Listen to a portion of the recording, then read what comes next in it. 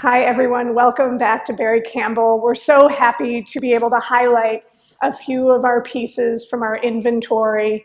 We have some really great paintings. We do a lot with women artists, a lot of women abstract expressionists. We have been fortunate over the years to sell a lot of Elaine de Koonings. So when we talk about de Koonings in this gallery, we're talking about Elaine, and as we like to say, EDK, just like her signature down there. We are so pleased to have this particular painting with us in inventory. I think people are just learning about Elaine de Kooning. There's a lot of books out, as you know, the 9th Street Women, and they talk a lot about the more well-known women abstract expressionists like Elaine de Kooning. She was quite a personality. She was jovial, she was beautiful, she was engaging, she was all those things. But I think it's time that we start to talk about the art a little bit more, because I feel that Elaine de Kooning was a great painter herself. I think when you look at her whole body of work, there are some people now who only want the portraits. There's some people that only want abstraction. Her whole body of work is made by an artist who was serious and thinking about paint from beginning to end.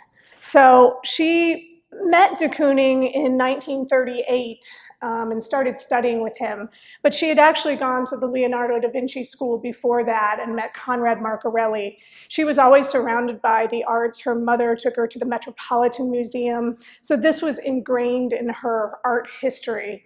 In the 50s, she's painting in an abstract style, and then I think many of you know that she moved out west, and she taught at the University of Mexico in Albuquerque. And when she went out west, the landscape changed, the light changed, the big vistas changed, and her compositions changed. So she started doing a series of bulls there. She went to Mexico and saw bullfights, and so that would become a theme. And as you look at Elaine de Kooning's artwork over the years, she often had a theme. There was something about the work that would have a representational element. Even when she was painting abstractly, she still titled the paintings with reference to someone or something.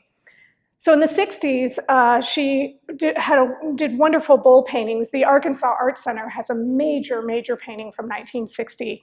You'll see a lot of this similar reference to this brushstroke here. This painting is later from 1987 from her cave painting series. My point is, she refers back and forth to subjects all the time. She paints the sports in the 1940s. She paints the sports in the 1970s. She does portraits in the 1940s. Think of her fabulous self-portrait in the 1940s, and then think of her JFK portrait in the 1960s. So Elaine de Kooning, as much as it seems like she's sort of bouncing around, there is a through line in everything she's doing. She's very consistent about subjects and themes that she likes. In the 1980s, she took a trip and saw the caves of Lascaux in France and Altamira in Spain. And for those of us who study art history, this is where art history begins. This is the first slide they show in class. This is very special to see where the history of art. And at this time, imagine Willem de Kooning is extremely famous. He's at the pinnacle, and she's also thinking about her placement in art history. She was very moved by these caves, the way that the jagged rocks behind, and then these flat shapes of the bulls and the horses on top. And this is what she's painting. So she did hundreds of watercolors and gouaches and studies on paper. Then when she came back to the United States in her studio, she mounted some of those paper pieces to canvas, and then she also painted canvases. And in fact, she did canvases up to 20 feet long. And so this is a very important series, this cave painting series. What I love about this particular painting is the blue. So while the caves did not have this color, she came back and added this color.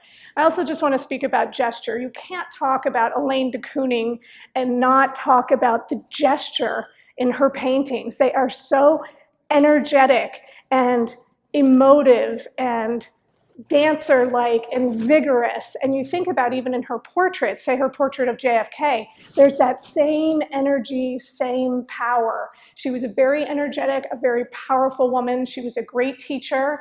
And I hope you get to learn more about this particular series of paintings.